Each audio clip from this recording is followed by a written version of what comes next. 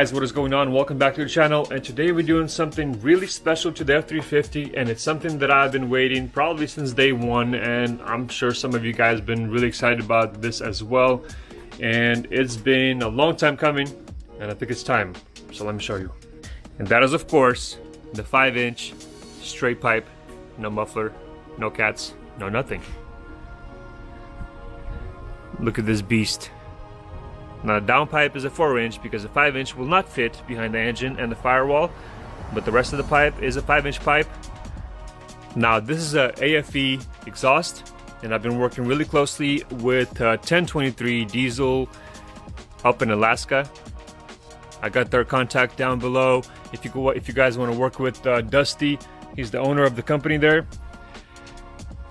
He does like all the tune stuff and the Hydra tune. I actually want to get a Hydra as well from them, and then along with other parts down the road. Now Dusty over there at 1023, he knows his stuff. He can hook you up with whatever you need for any diesel truck that you have. Just got to contact them, let them know what you have. They have a website, 1023diesel.com. They have an Instagram as well, 1023diesel. Like I said, I'll put all their contact and info down in the description so you guys can go check it out, see what they have. Contact them if you need anything. And he does like special tunes and custom tunes and all that stuff. So yeah, that's gonna be something later on that I'll be dealing with Dusty. But for now, we're just gonna do this exhaust, install that in the truck, and see what she really sounds like. So on these trucks, the hardest thing to do is actually to remove the clamp right over there, and the bolt, the way the bolt is sitting, it's kind of behind there and it's pointing up, so getting there might be a little tricky, but I'm sure I can get to it. We can get that off, and then the hardest part will be removing that, which I'll probably end up cutting. Now let me show you why. Now the stock pipe comes down from the top there, goes down here, and then you got this cross member that goes all the way across, and the pipe goes just kind of further in. I don't know why they didn't make a clamp like right here so it'd be easier to remove it, but in order to remove this without cutting it, I would have to remove the cross member, but I don't really want to do that. I'm probably just gonna go ahead and get that cut somewhere over here. If I ever need to reinstall it, I'm just gonna go ahead and tack weld it for whatever reason, I don't know. And then there's a clamp right here, and then we got another clamp right there, and I think there's nothing else over there, so I'm gonna have to probably cut somewhere by the axle so I can get that out as well.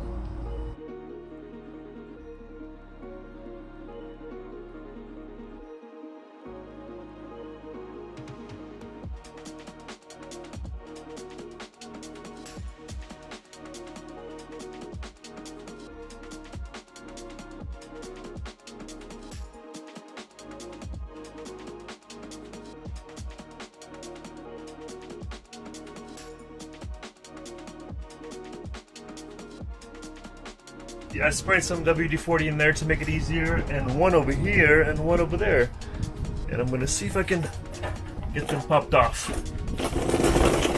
And on these, usually there's either a hole or a really skinny like rubber on the side that you can puncture. And then I don't have a remover for these, but if you use a screwdriver, spray some WD-40 in here, and then use a screwdriver and just kind of try to pry it off.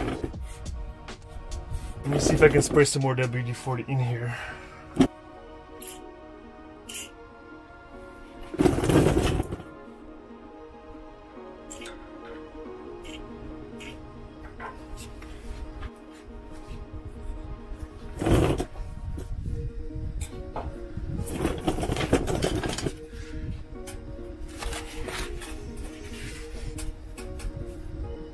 I think we're good. There we go.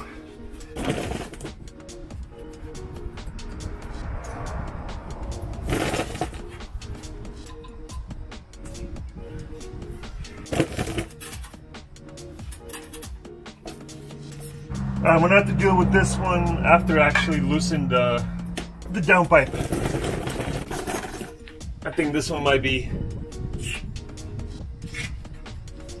easier to remove, so we'll do this one and then we'll get to the downpipe, and then we'll deal with these in a bit.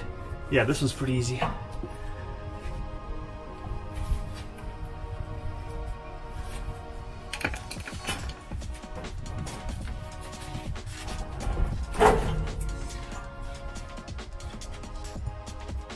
Okay, so it's nice and free, so now let's get to the downpipe.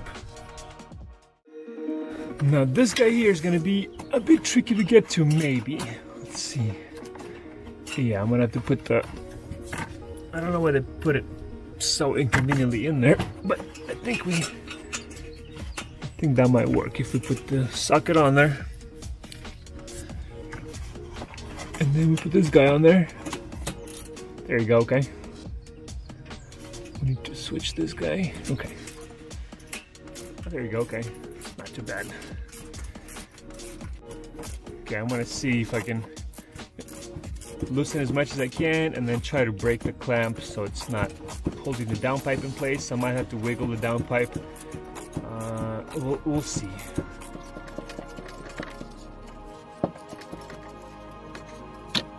Let's see if I can do it by hand.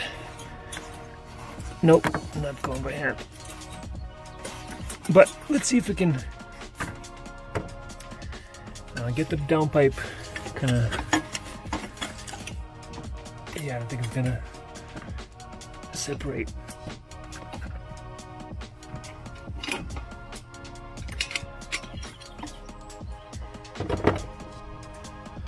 Let me see if I can wiggle the downpipe, if that's gonna help.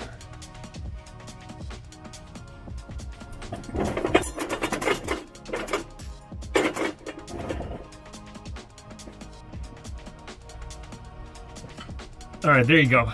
You just got to give it a good wiggle, and that should break it loose.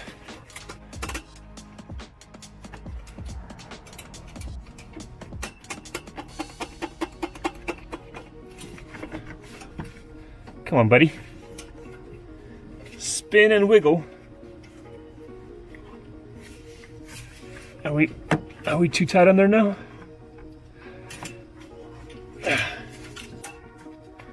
Go to the little saggy waggy. There we go. Now let's see if I can hold it from the back.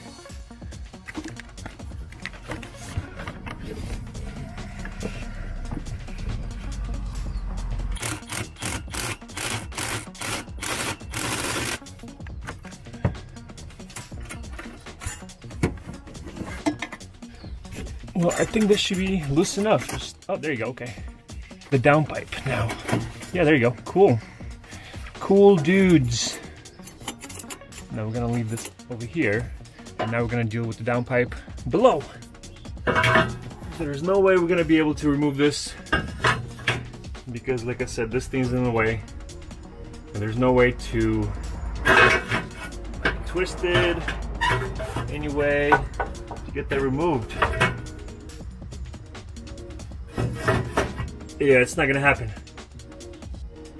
What I should have done is actually cut this pipe before disconnecting from the turbo and from the pipe right here. That way, when I'm cutting, it's not flopping everywhere. So that's one good point to keep in mind.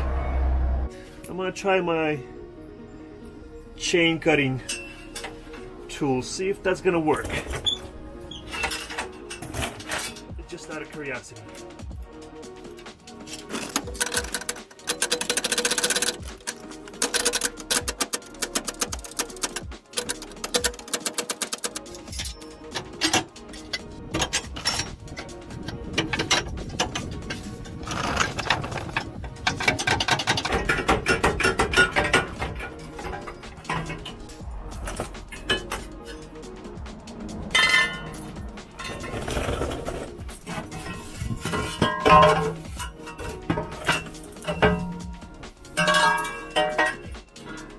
Let's go ahead and remove this section, other section right here, and then deal with the muffler.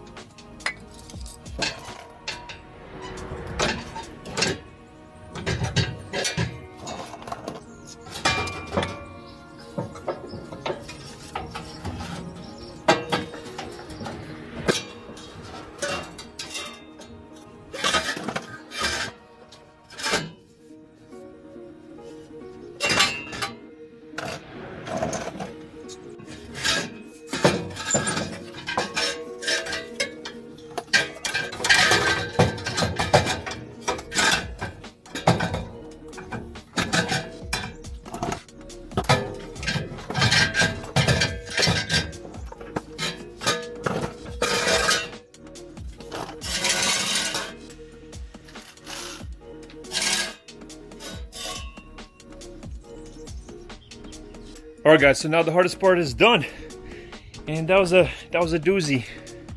So let me show you. All right. So here's the whole section that I removed. Now, if you noticed, I didn't have a spare tire installed underneath the truck, and that's what kind of made it easier. So if you don't want to cut your muffler pipe section, just remove that spare tire, and it is doable. It can be pulled out, but it is a pain in the butt. So if you don't want to save your exhaust, then just chop it up, throw it away. Now for my downpipe, I cut it right here, and I drew a couple scratches on the pipe, so I know exactly how it's gonna go if I decide to tack weld it in. I don't think I'm gonna need to, but just in case, guys. There's always that just in case, especially in California. Who knows? It's gonna be a whole bunch of weird stuff going on. All right, so now we're gonna take the downpipe, and we're gonna try to get that up there and try to align it over here with the turbo at the same time. Look at this beast. Look at this fatty. Okay, here we go.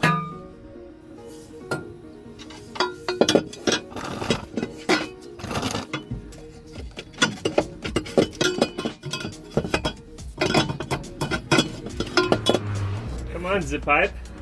Let's get up there. Are you really gonna give me a hard time?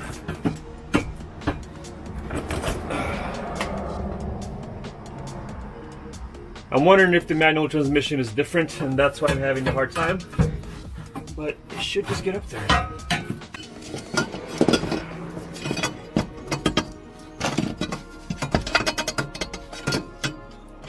Come on, buddy.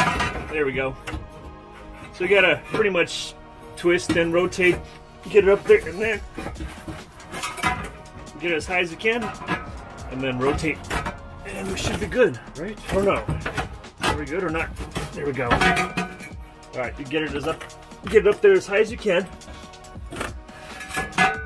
and then from here on, from this angle, get it up as high as you can, then rotate, and we're good. We're good, baby.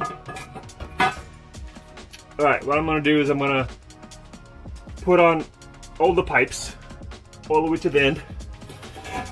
That way it's gonna hold it in place, and then we're gonna deal with the clamp on top.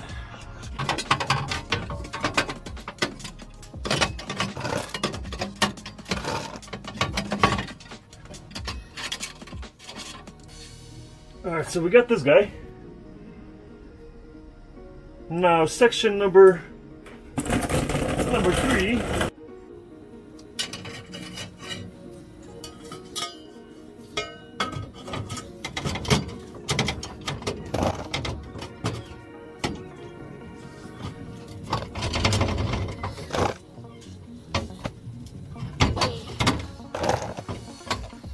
Alright, we got this guy.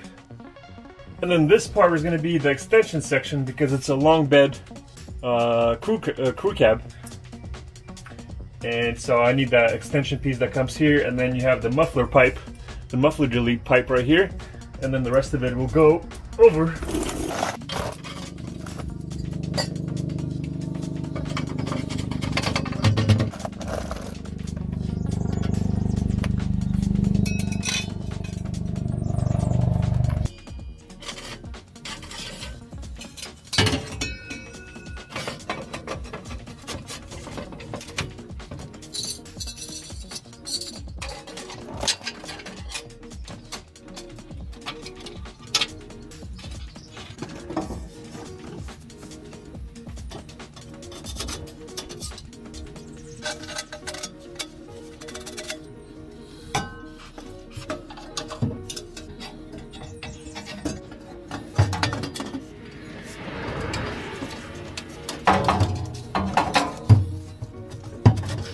Alright, here's what we have so far.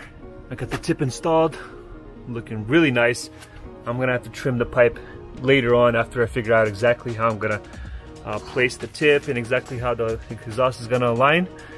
Now I'm gonna go all the way from the front and start dealing with the downpipe again and bolt that up. to the turbo, and then we're gonna start aligning all the pipes.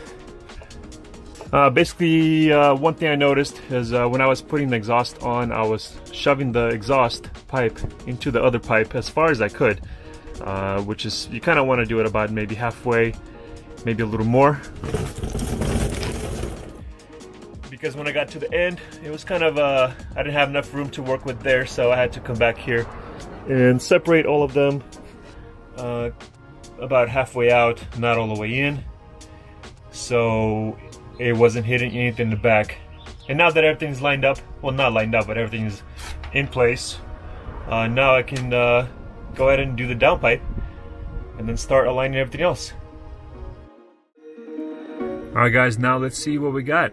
Now that I got the downpipe connected to the other pipes and everything else is hanging on the hangers down below, it seems like it's lining up the pipe pretty well as it is without really trying to do anything below. So basically all I do is just move it up just a little bit and it's now in place.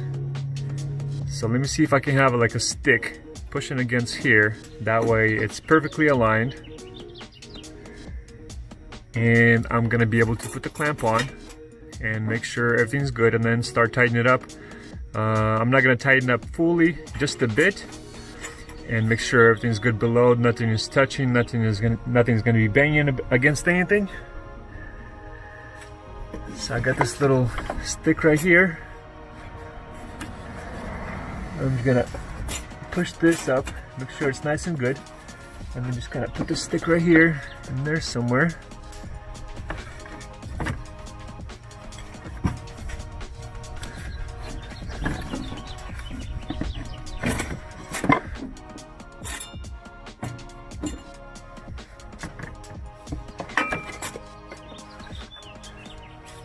We just need a little bit to support it, and then the clamp can go on. There we go. Alright, now it's nice and flush, and I went ahead and separated the clamp right here. This little bolt that basically just goes over and hooks over. Alright, so I'm gonna go and start pretty much going over and making sure I'm going over all the grooves down below. I think we're good actually. That was pretty easy. So now we're gonna go ahead and hook it right here. So yeah, it spins now, it's nice and good. And now I'm gonna actually leave the bolt like this. That way when I tighten it, it's gonna be easier to remove next time. Alright, I'm gonna go ahead and tighten this just a bit and then see what we have below. Because now in this angle, I can just use a power tool.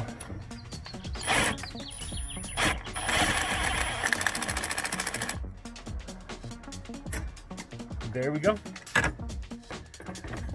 Alright, for now it's nice and tight, nice and snug. I can remove this stick now. And before I tighten this completely, let me check down below, make sure nothing is hitting, and then I'm gonna tighten this, and then we're gonna go down and proceed all the way to the tail.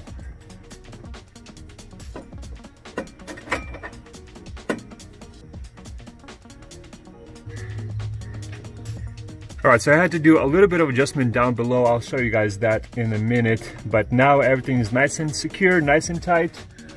There's gaps on all sides, so now I'm gonna go ahead, tighten this, and then we're gonna go down below the truck and I'll show you what I had to do there and the best way to get the best fitment.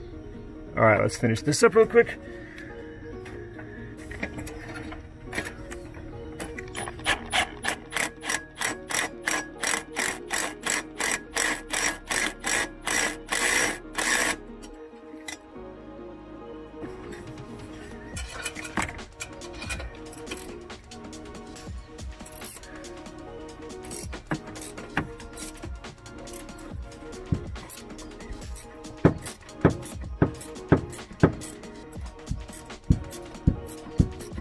Now it's so much easier to work here, and if I need to remove this clamp again, it'll be a lot easier to do so. Now this clamp doesn't have to be super crazy tight because it's a V clamp, So the way it kind of holds it together, it pushes on the sides, not by, you know, over tighten it. So that should be good to go. Now let's go see what we have at the bottom. So down here below at the bottom of the downpipe, I had to use wooden spacers between the engine, kind of like a starter housing right here, and between the frame bracket. I think that's a leaf spring bracket. So yeah, I had to use a couple spacers here to make it fit pretty much the best possible. That way when I tighten everything, I can remove the sticks and it's going to be in the same spot. And there's also one more stick that I had to, right here underneath here where the hanger is. I pretty much put a spacer, 1-inch spacer, piece of wood between the hanger and the little shield panel, shield plate. That way, I'm going to leave it all here until I finish the whole exhaust, tighten everything up. That way there's going to be nothing hitting against anything. And then also another thing, I'm going to have to rotate this clamp, because if it's right here, it's going to be hitting against the frame and the shield right here. So I'm going to go ahead and rotate it so the bolt will be right there. Plus there's a hole right here, so it's not going to be in the way at all. So this would be perfect. Now I'm going to go ahead, readjust everything, tighten the whole exhaust, and then we'll show you the final result, and then of course start it up. Alright, let's go.